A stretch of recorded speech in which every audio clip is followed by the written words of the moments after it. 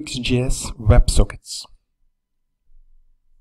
Last week we saw how we could create WebSockets on the server with Node.js. This week we will see how we can use rxjs with their WebSockets functionality. So one thing that fascinates me a lot was the fact that with rxjs you could create a stream and just within the functionality of rxjs 6. So I thought that's great to create a video around that. Let's go. So first of all, I'm going to create a new Angular application called client.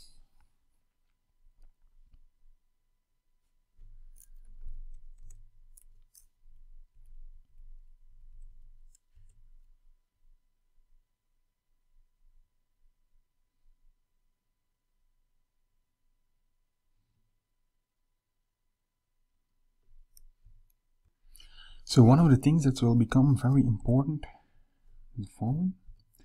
We need to put here an input field. Then here I need to say change.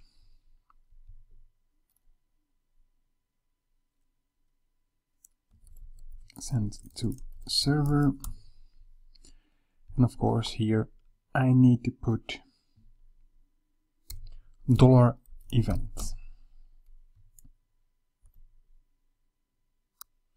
Another thing that's very important to do is put here ng model, right? So you can very easily bind a property to it.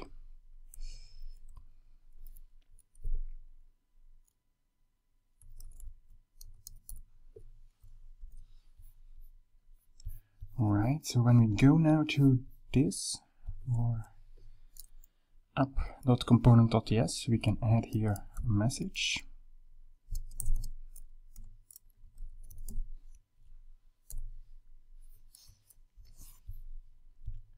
We go back here, I'm gonna remove value.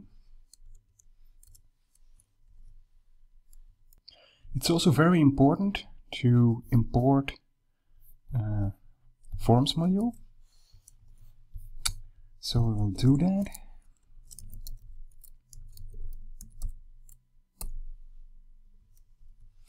This is necessary for our ng model, otherwise we will get an error, right? So then we have here send to server, and then here I'm going to extend my class with send to server. And now the magic begins, because now we need to add here import WebSocket from rxjs / WebSocket. Great. Then we're going to define a subject here with our address to our WebSocket server, right? And then here I'm going to put this .subject .subscribe. You need to do that because when you are not subscribing to that subject, no connection will be made. So it's it's necessary to create subscribe for that. The next thing that we need to do is this .subject .next, and then our message property, and then we need to say to our subject complete, so that our stream ends, right? So now we can start our application.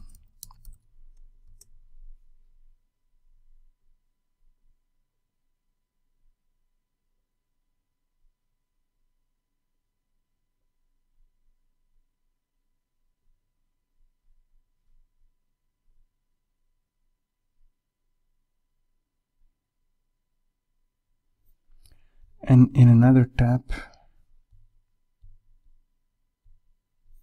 we can start our node server. So now let's take a look into our web application. And here we see that we have a WebSocket, right? When you go to the WebSocket tab, then when I do enter here, or I just say type with me, right? We'll see that we have here local host, we have here connected, and we have here type with me. When I do or send something else,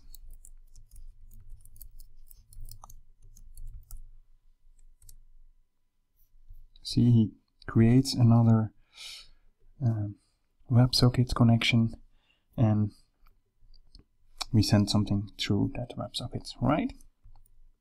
When we go back to our node.js WebSocket server, you will see that we print out everything that was being sent to our WebSocket server. So next week we can work further upon this and try to create, for example, a chat. It was a pleasant to have you here. I hope you enjoyed it, that you learned something from it, and see you next week.